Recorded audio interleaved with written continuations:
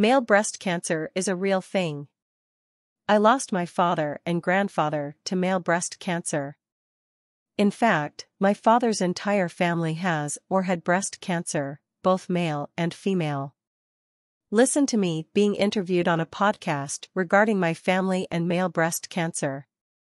https://www.sbreaker.com/user/thesisfunner/care-lori-sullivan-final. Male breast cancer is a real thing. I lost my father and grandfather to male breast cancer. In fact, my father's entire family has or had breast cancer, both male and female.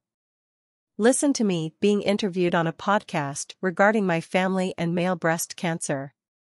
https://www.sbreaker.com/user/thesisfunner/care-lori-sullivan-final.